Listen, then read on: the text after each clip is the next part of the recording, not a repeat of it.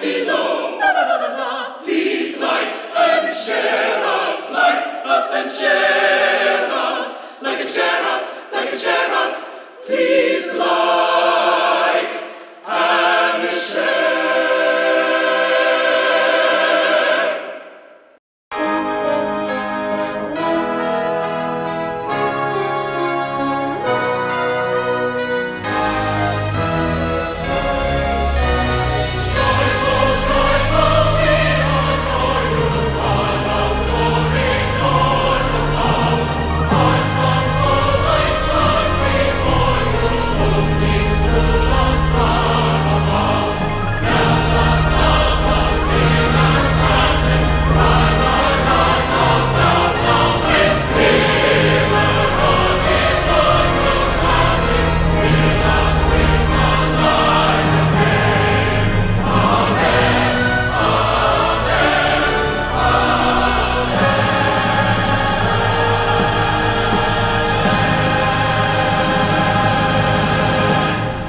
This is the day the Lord has made. We will rejoice and be glad in it. Good morning. And hello, visitors and church family. We are always so honored that you are with us. I want to remind you today that God's word is his will. The promises in the Bible are his will for you here and now. You're loved. Let's begin with a word of prayer. Father, thank you so much for all that you're doing in our hearts and minds and lives. We're just so grateful for your power and your life to us. We ask in Jesus' name for an outpouring of your Holy Spirit. It's in Christ's name we pray. Amen. Amen. Turn to the person next to you and say, God loves you and so do I.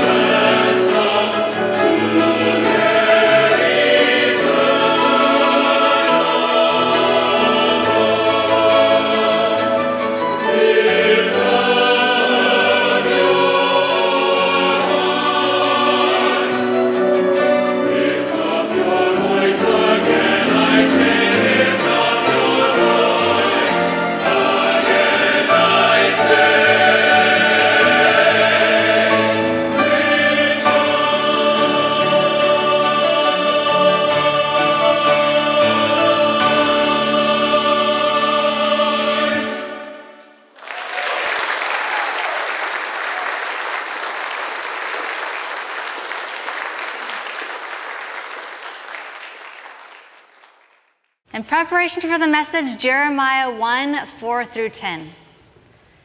Remember, these words are for you.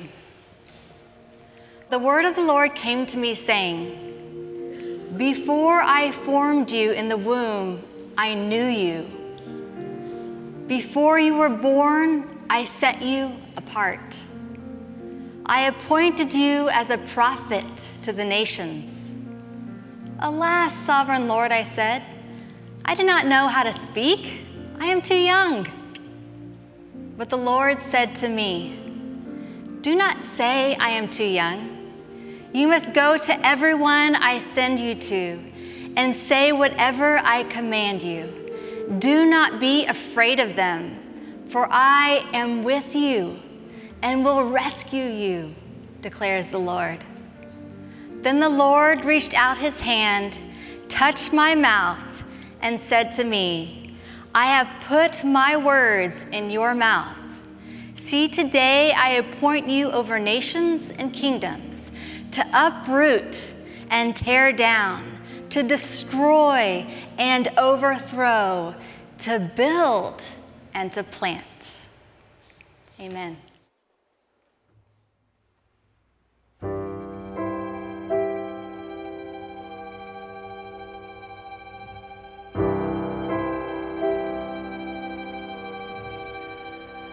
When peace like a river attends my way, when sorrows like sea billows roll, whatever my lot, you have taught me to say, "It is well with my soul. It is well with my soul. It is well with my soul.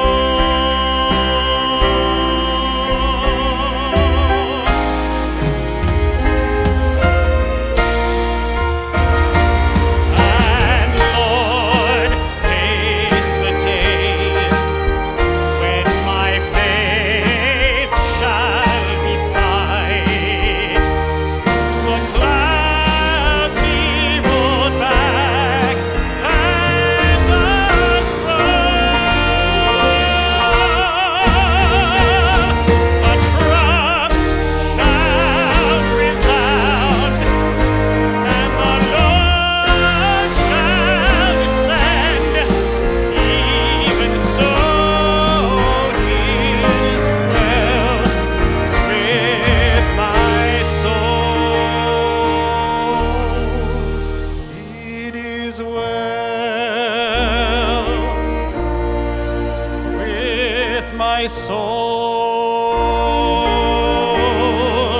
It is well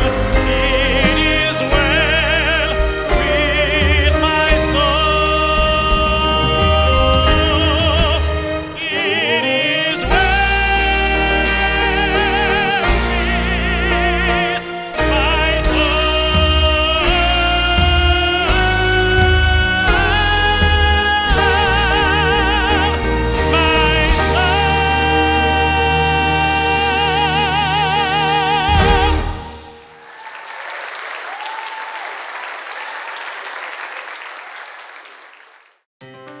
Sazan Hendrix is a content creator and podcast host who grew up not knowing the Lord. After having dreams about church and hearing the Lord's voice, she found herself searching for answers.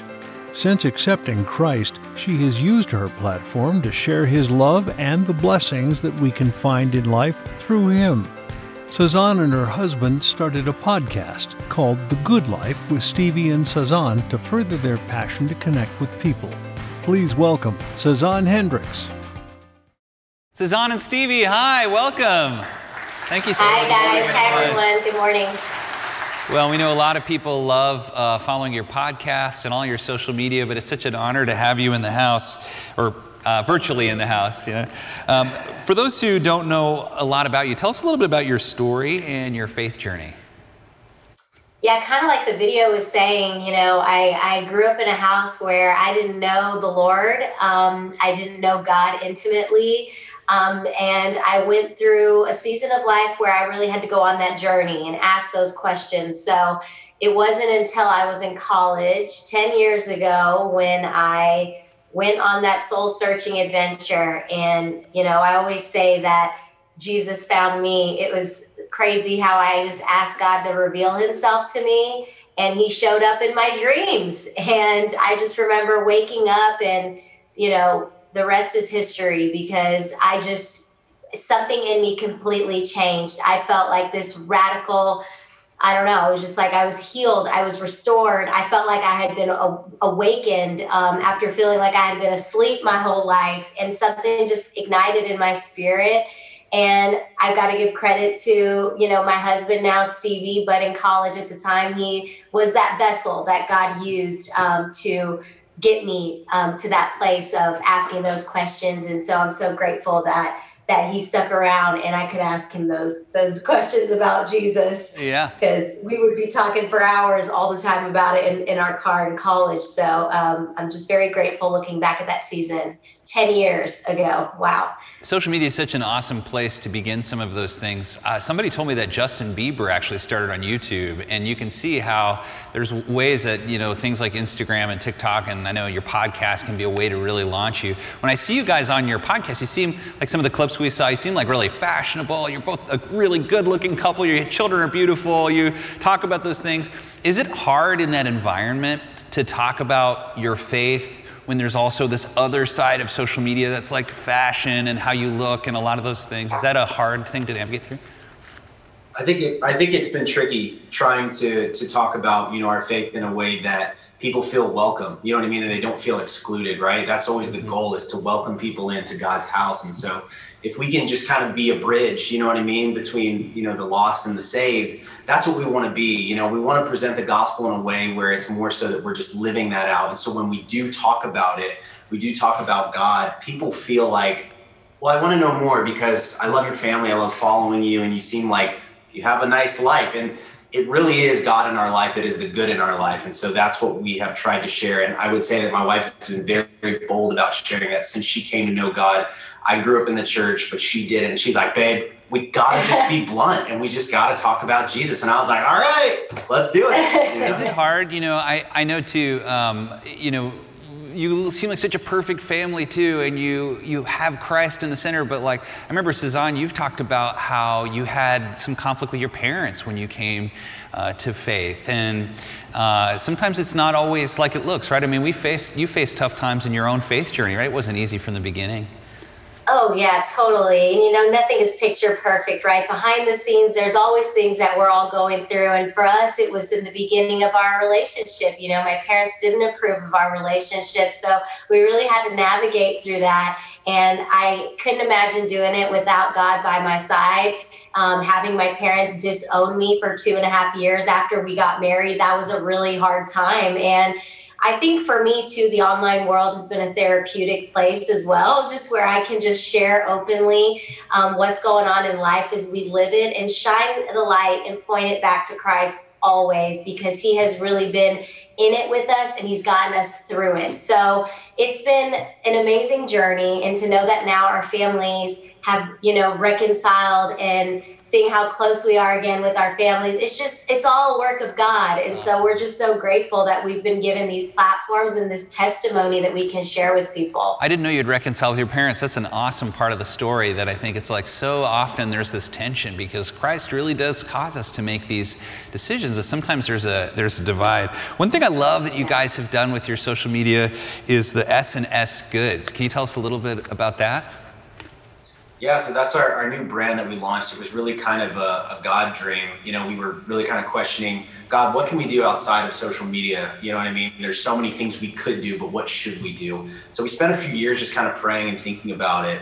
And it's weird. I felt like God kind of asked us the question, what do you want to do? We're like, well, we kind of want to just create a brand where we can sell people, you know, kind of some curated goods, but also give them things for the heart and for the soul. You know, it's kind of a new platform where it's a mixture of content and blog, you know, and then we also are selling some actual goods and things like that. But with that brand, as we kind of moved along the way, we realized that our mantra for our brand was the good life, and it was to share with people that goodness is all around. And that's just kind of another way of saying that, you know, our Father, God the Father, is all around. His presence is all around us. But do you see it? Do you recognize it? Do you see it in your wife, in your kids, in the life that you're given? And so what we want to share with the world and through our brand is really that goodness is all around, that you can have a good life. You don't need to wish for another home or another spouse or different kids or a different garden, but you can cultivate the good life right where you are. I love that that's such a core part of your ministry, because so often people think of eternal life as just going to heaven, but we see clearly in the scripture eternal life is the quality of God's life. That even though we have tough times, God wants us to really have a wonderful, worthwhile life. I feel like that's a big part of your message, is showing us that's a part of knowing the Lord. What encouragement do you have for people that are watching right now that are either believers and they feel like they're losing their faith? I know this is a big part of your message, or just feeling like maybe they don't believe in God, or they want to hear from God, but they just feel like He's not talking? Man, there's so many ways. I think for Sazan and I, you know, we've both been through hard times in our life. We both, you know, neither of us came from, you know, successful background. You know what I mean? Our families really struggled growing up. And I think it was in those humble beginnings, right, where God really was doing the work in us. I remember when we both moved to LA, it seemed like everything was failing. You know, the dreams that we were going after, there was no wind in our sails. And I would say it wasn't until we just surrendered our goal and our vision for what He had for us. And that's when we really, it's almost like we turned directions and there was wind in our sails, and everything we were doing, it seemed to be working, but it wasn't until we surrendered what we wanted for what He wanted for our lives. And it's not easy. It could be a person, it could be a dream, you know what I mean? It could be anything that's keeping you from what God has for you, but I can promise you, whether it's Sazan, you know what I mean, telling her family about us and them disowning her for a few years to now having a better relationship, whether it's that or, you know, a person or a job, I can tell you that if you surrender it to God, He will bless you tremendously. And it's not just in the form of money. There's other forms of currency that He can bless you with. And so just take that leap, just trust Him. And I would just add to that real quick. It's like, even if you're in a waiting season or you're in a soul searching season, or maybe you feel like you're in the desert, I would just say, just try to love where you are right now. It's such a precious time. You don't have to have it all to look up and see the goodness that's all around. There's so many gifts that are right in front of you right now that you can unwrap. And so I would just say, be still in that and just love where you are right now, regardless and despite the daily challenges. And God, He's always around, right? So sometimes we just got to look and find Him. Yeah. Awesome. I love it. Sazan and Stevie, thank you so much. If you want to know more about their ministry, they have some great products, and they also just have like an amazing blog. You should check them out. It's stevieandsazan.com or sazan.me. Thank you guys so much for all you're doing. We appreciate you. Thanks for joining us today. Thanks, guys. Thanks, Bob. We appreciate it. Have a good one. Thank you for being a part of our Hour of Power family. We're so glad you're worshiping with us today. As we embrace the new year, Hannah and I want to say thank you for your continued generosity. This ministry is only possible because of the consistent donations from friends like you who invest so faithfully in our mission. For over 5 decades, you have enabled us to reach millions of people around the world with the gospel of Jesus Christ. And Eagle Partnership has been our backbone through it all. Isaiah 40:31 says, "But those who hope in the Lord will renew their strength. They will soar on wings like eagles. They will run and not grow weary. They will walk and not be faint." These verses remind us that God empowers us to lead impactful lives regardless of our circumstances. He constantly lifts us up and sustains us, and He invites us to give back to Him a portion of what He so faithfully provides for us. The scriptures promise that He will multiply what we offer until it overflows. Knowing this, we invite you to experience the joy of kingdom generosity by becoming an Eagle partner this year. That's right. Since the 1980s, Eagle Partners have been a living demonstration of God's renewing strength to us. When viewers like you choose to uphold Hour of Power with a recurring monthly donation, it enables us to build a solid foundation from which big dreams are born and great heights are reached. Prayerfully consider becoming an Eagle Partner with your monthly gift of $50 or one-time gift of $600, and we'll send you our brand new 2022 Porcelain Eagle statue. Created just for Hour of Power, this beautiful hand-painted collectible features a majestic eagle perched atop a tree branch. It's an exclusive keepsake that was designed to remind you of the renewing power of Christ in your life.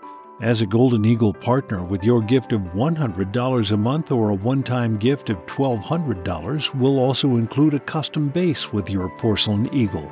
Created from deep mahogany-toned wood, the base will elevate your statue's majesty to new heights and make it easy to display in your home or office. Call, write, or go online to become an Eagle Partner today.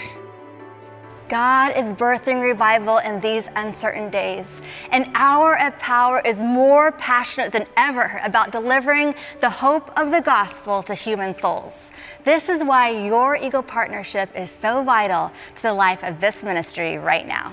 If you've been an Eagle Partner in the past, please join us again so we can keep Hour of Power alive and thriving in 2022 and beyond. And if you've never been an Eagle Partner, I want to encourage you to spread your wings today. Let God bless you for your commitment to His kingdom, and I'm certain that the impact of your generosity will be great. Thank you, and remember, as always, God loves you, and so do we.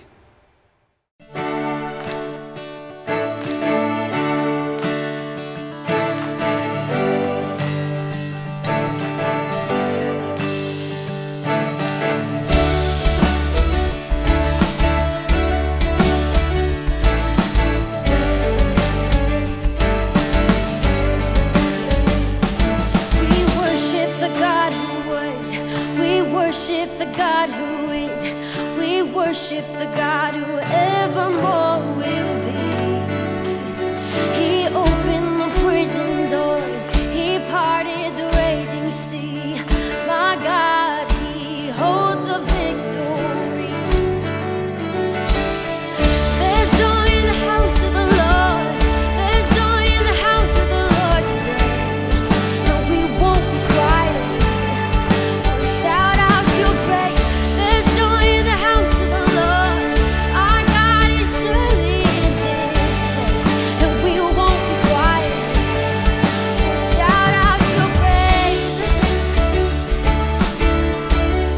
We'll shout out your praise. We sing to the God who heals. We sing to the God who saves. We sing to the God who always makes a way. 'Cause He hung up upon that cross and He rose up from that grave. My God, still rolling stones away.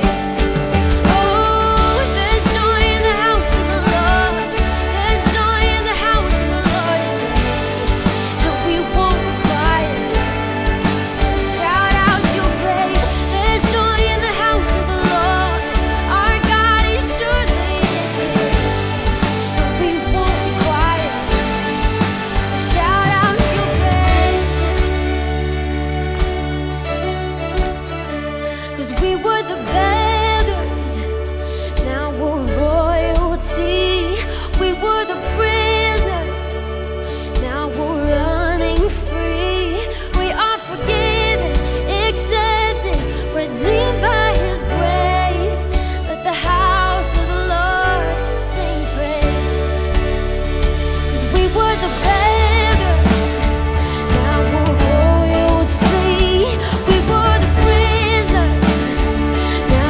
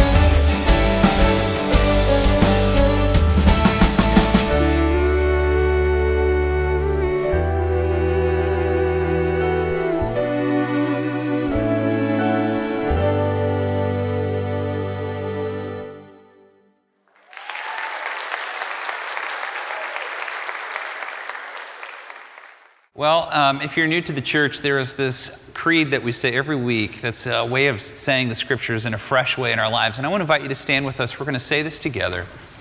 I want you to really understand this about yourself. So let's hold our hands out like this and say this together. I'm not what I do. I'm not what I have. I'm not what people say about me. I am the beloved of God. It's who I am. No one can take it from me. I don't have to worry. I don't have to hurry. I can trust my friend Jesus and share his love with the world. Thanks, you can be seated.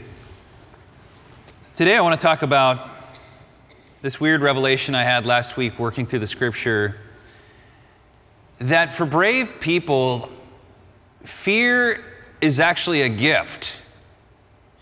There's a lot of sermons you'll hear about how fear corrupts, and it does. How fear can ruin everything, and it can. But if you're a brave person, and I think you are, there's also a gift in it, because when you're a brave person and you get a dream in your heart from God, that dream is going to be scary. And there is this thing that keeps you up at night as a brave person, that I'm really afraid to write that thing, or I'm really afraid to start this thing, or I'm really afraid to say this thing or do this thing. And it keeps you up. And what's happening is the thing you're afraid of is actually deep down inside of crystal clear signpost of where you're supposed to go. Many of us lack clarity about what the next step is in our lives. Well, maybe start with something that you're scared of. God's plan for you is big. God's plan for you is scary, but it's good. We all have people in our lives who impact us, and long after they're gone, we carry their spirit, lives, and memories in our hearts with us. They, in many ways, form who we are. I have my parents, my grandparents have all been a huge part of my life. My grandma and Grandpa Persley are here today. Grandpa Persley turns 95 in May, I believe, May 20-something. 94, you're turning 94, well. But actually today, and especially since it was such an important part of this mission, I want to talk about my Grandpa Schuller. It was a while back now, I was at my Grandma Schuller's funeral. There were many people there. And they put the three ministers in the front. This one guy from a Lutheran church, wonderful man, myself, and Rick Warren. I had never met Rick Warren or talked to him, and I'd actually gotten there late, so they just sat me next to him. We hadn't said a word.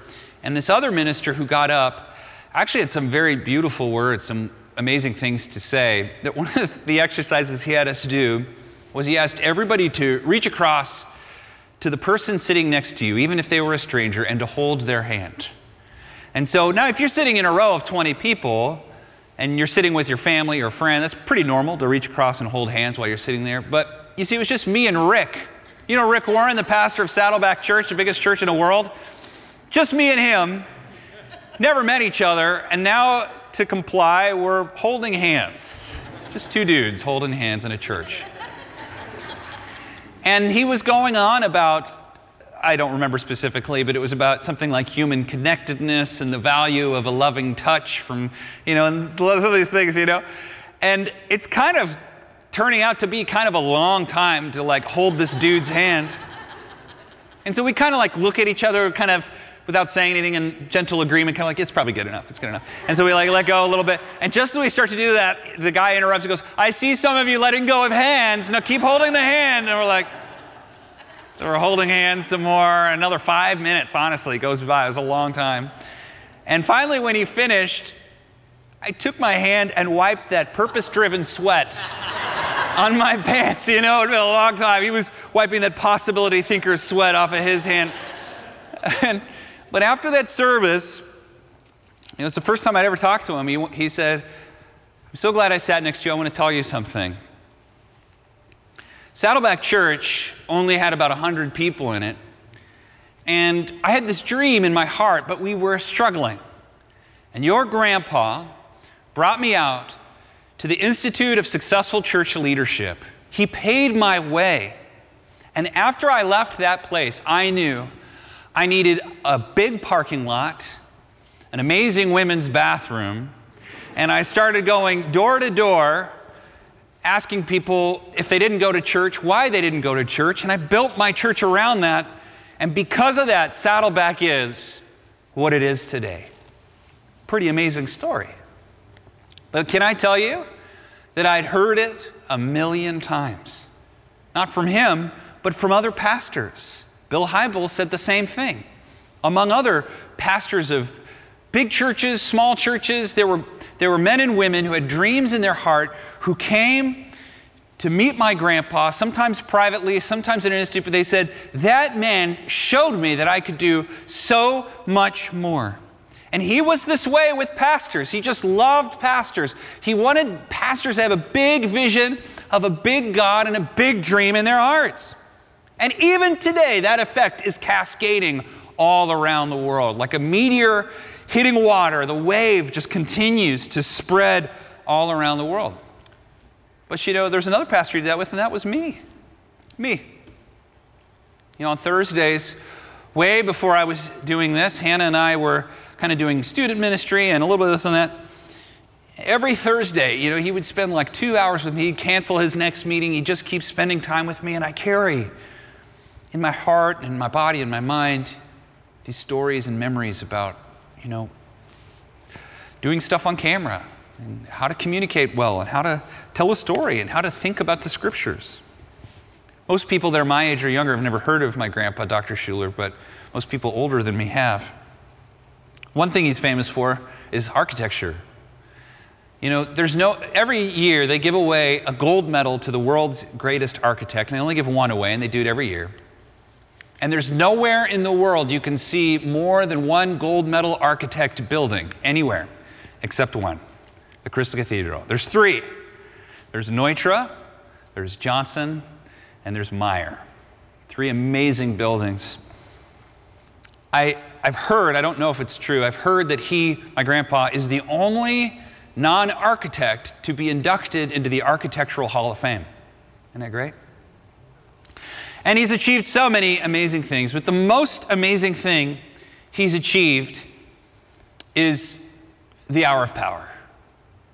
I mean, all those other things could go away, but all of them essentially came from this one dream to bring the message of a loving, hopeful God, a God in a world full of possibilities for you just as you are, to everybody. And he did it.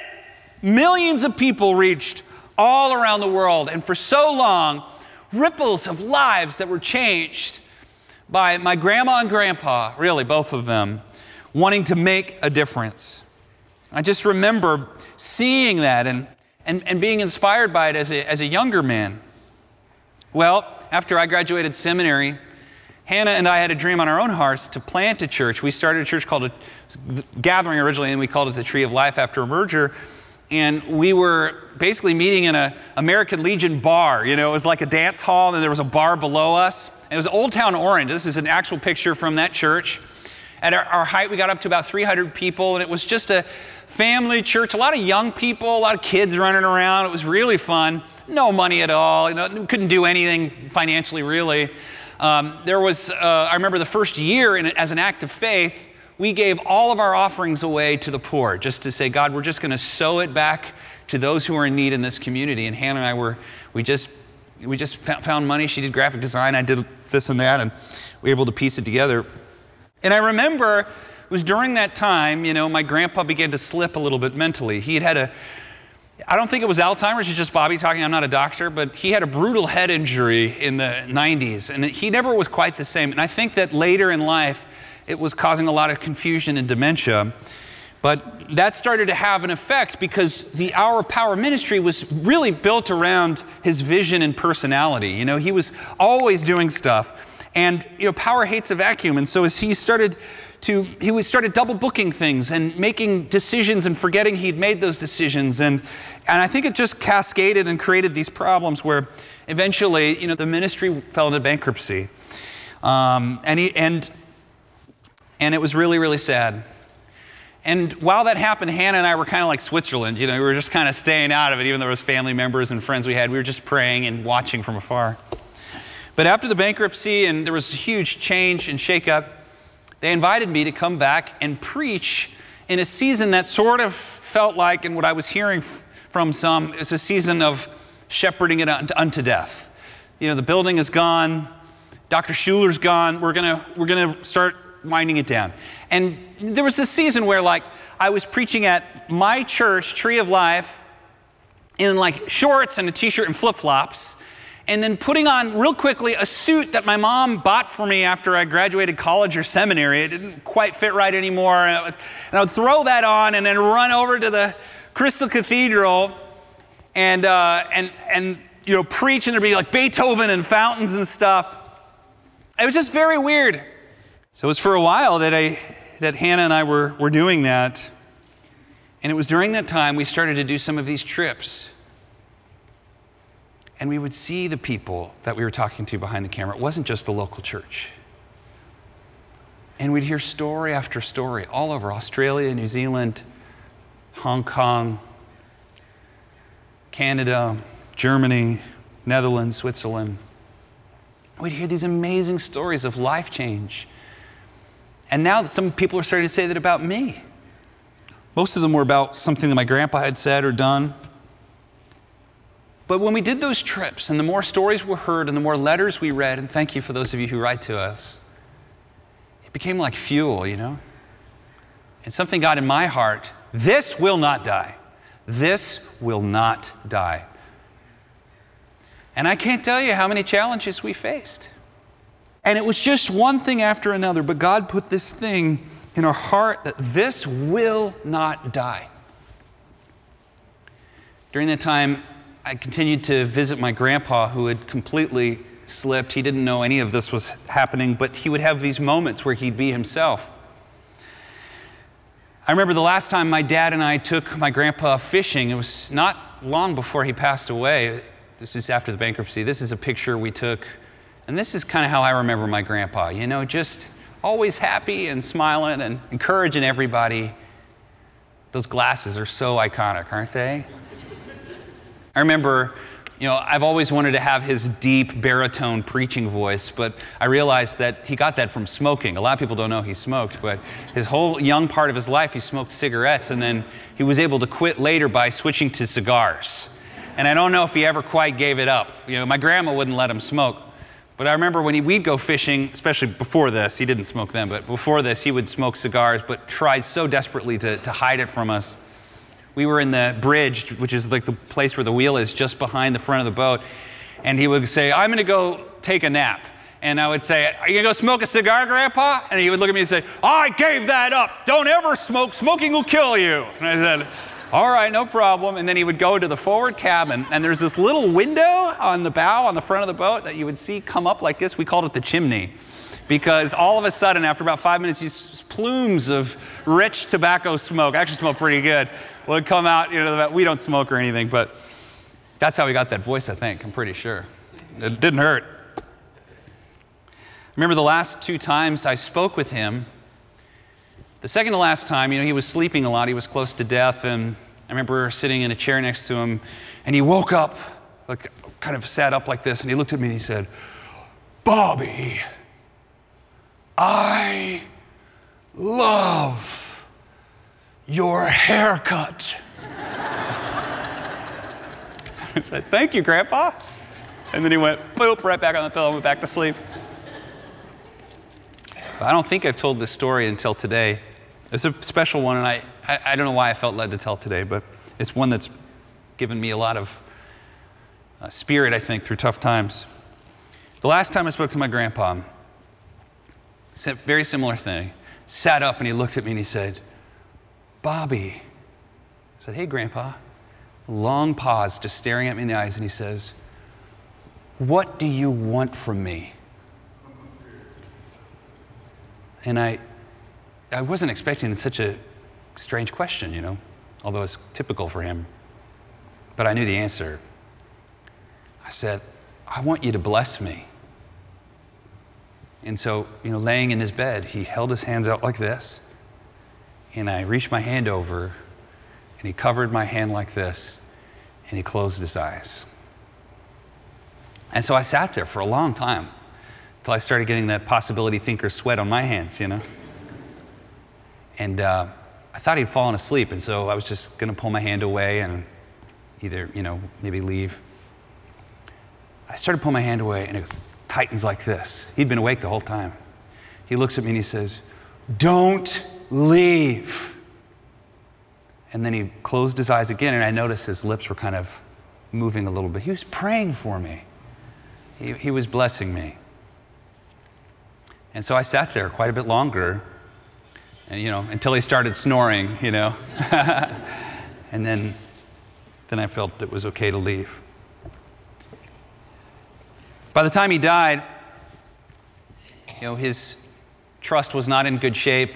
My grandma had been gone for a while, and of course he wasn't able to mend things, and he's a celebrity, and so they took all of his things, and on a website they posted everything that we grew up seeing as kids, everything, every little worthless thing that was so special to us. And they posted it on a website, an auction website, to be sold.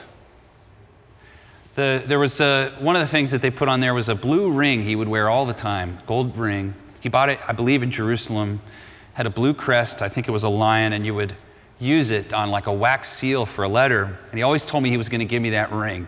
It felt like the family signet, you know, the first son of his first son. It felt like something I should have. And on the website, it said that the appraised value was something like $200, $250. So I saved up $800 to buy this ring. It went for $11,000. I didn't pay for it. Someone else did. If you got that ring, by the way, I'll buy it from you, but only for $800. There's one thing I did get. Mom, can you hand me that cassette tape? Thank you. This is the one thing I bought for myself. No one seemed interested in it, but as a sort of a curator of a lot of his stuff, I felt like it was my responsibility. This is a video of my grandpa Schuller preaching to thousands of people in Kiev in the Soviet Union on Christmas Day.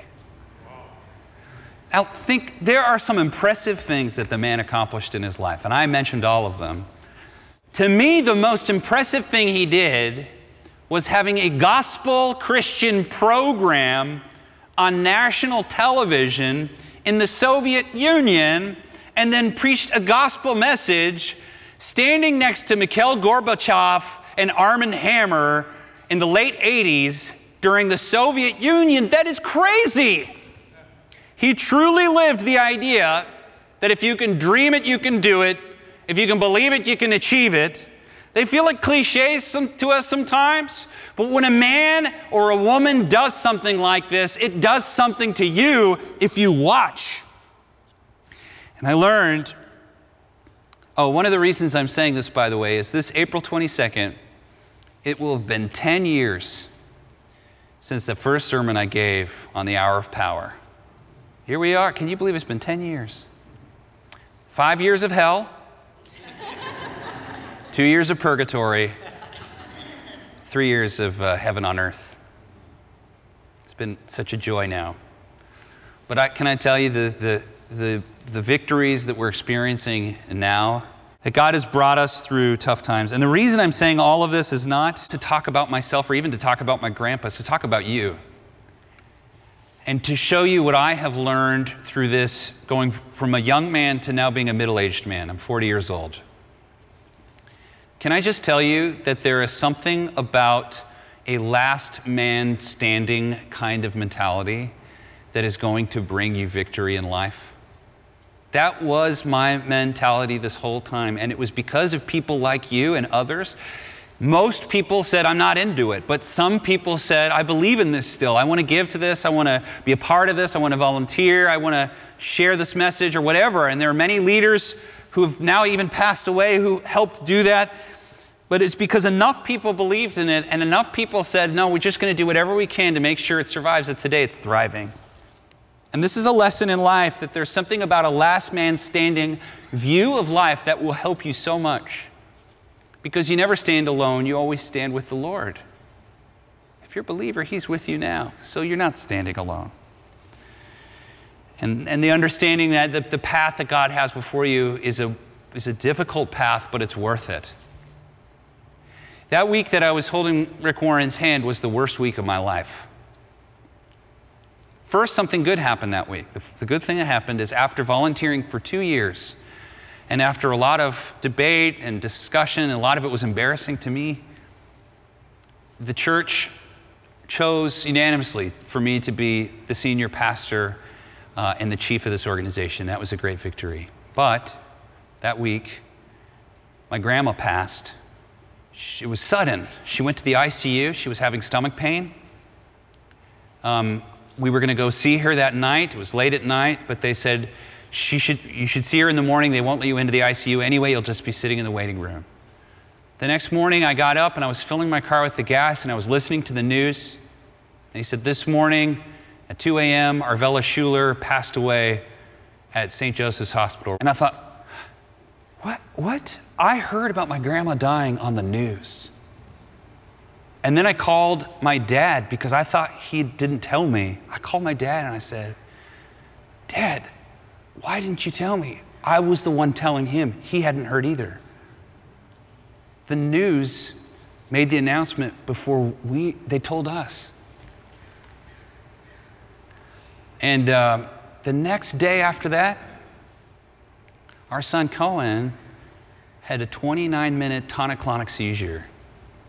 We spent the next few days in the hospital with him. Here he is. And you can see Hannah praying. We're confused and scared. Child Protective Services came and separated us from him because the first measurement that they'd taken made it look like he had taken a blow to the head. Later we found out in the MRI it wasn't a blow to the head, it was just his brain hadn't developed right in birth. And there have been so many other challenges since then. But can I tell you, God is so faithful. He's brought victory in Cohen's life. He's brought victory in our family. He's brought victory in this church, and we know it. Those who have been on this journey have seen. Some of you in IPC have joined later, but you're part of that victory story too.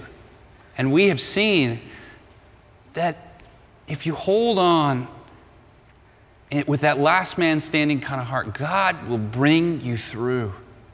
He'll bring you through. He brought us through. And so this April 22nd, I'm going to celebrate 10 years of stepping into that pulpit and believe that the next 10 years will be even better. So all of this is to say, God's plan for you is scary. It's a scary plan because God's plans are big. His plans are big.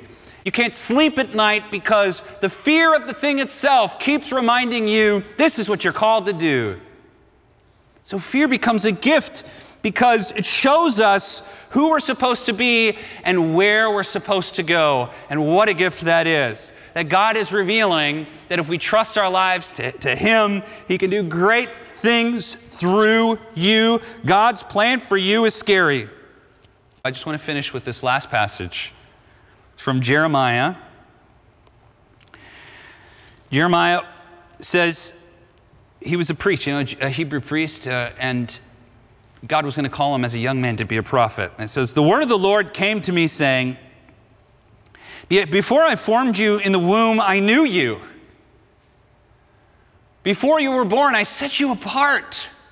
I appointed you as a prophet to the nations. Isn't that comforting? God says that about you. Before you were born, He knew you. He loves you. And the scripture goes on to say, His reply, which is basically a no. No, I'm not the guy. Alas, sovereign Lord, I said, I don't know how to speak. Excuse number one. I'm too young. Excuse number two. But the Lord said to me, don't say I'm too young. You must go to everyone I send you to and say whatever I command you. Don't be afraid of them. You see, don't be afraid. For I am with you and will rescue you, declares the Lord. God says that to you. Don't be afraid. I'll be with you. Very often when God's scary vision will come to you, your first response is to make excuses. If you need an excuse to quit, there are lots of good ones, I promise you. Hannah and I have had at least 10 great excuses that if we got up here to quit, everybody in the church would have said, we totally get it, we totally understand, we bless you, no problem. God will call you to something that often you'll want to quit. And if you need a good excuse, you'll cook one up, no problem. It's human nature. I'm too this, I'm too that. What it is I'm too scared or I'm too tired. It's almost always those two things, but that's not what we want to say. When you break through fear, that alone, there's like some great thing that happens in your life, your body, your mind, that blesses you. And then finally this, he says to Jeremiah, then the Lord reached out his hand and touched my mouth and said to me, I've put my words in your mouth. See, today I appoint you over nations and kingdoms to uproot and to tear down, to destroy and to overthrow, to build and to plant. You know, God will transform you into the person you need to be as you go. And this is the last and final thing. God qualifies as you go. The journey itself is sometimes the thing that changes you. You're never prepared for the journey God has for you. Never. He provides for you and transforms you as you go. Doors in the kingdom of God, I heard somebody say this, doors in the kingdom of God are not like our doors. You don't open them yourself. They're like automatic doors at the grocery store. There's no handle. There's no way to push it open. You walk like a crazy person towards closed doors, and then just before you get there, they open. It's in the scripture. When God's people came into the promised land, they had to step into a rushing Jordan holding a very heavy box that kills people, right? The Ark of the Covenant first, and then it split.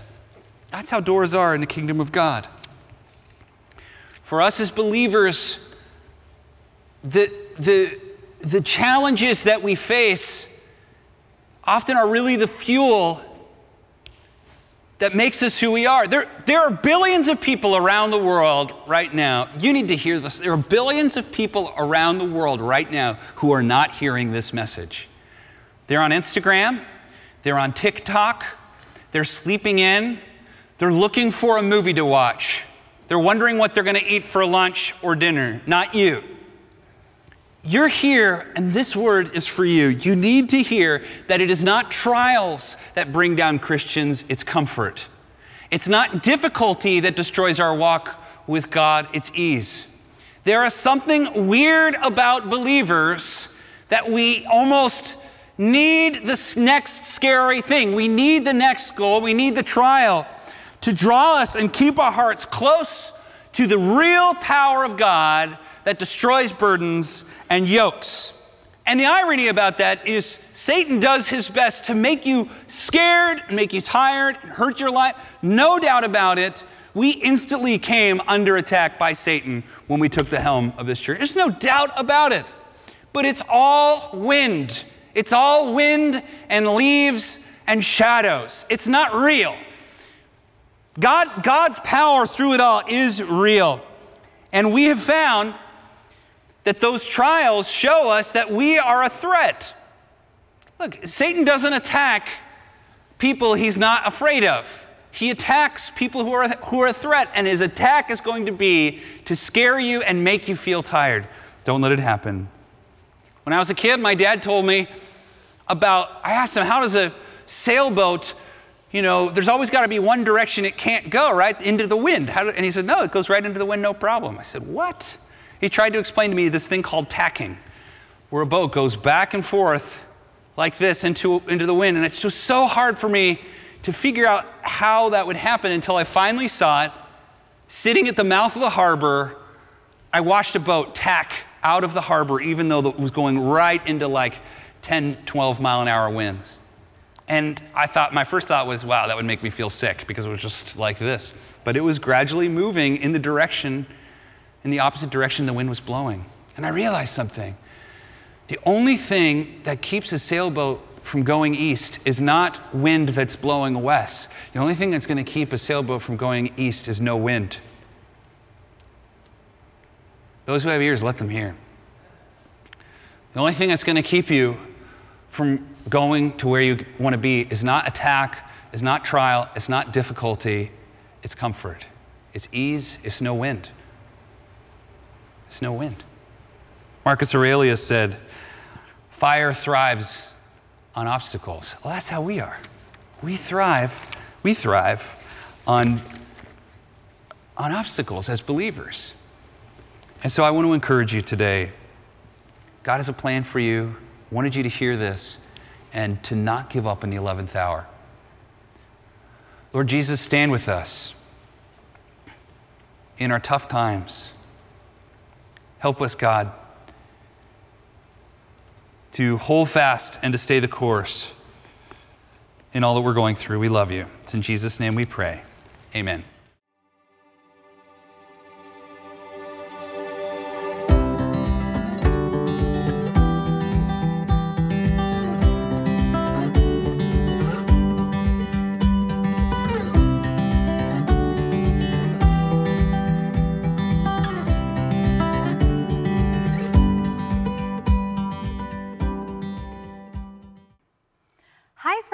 Subscribe to our channel yet?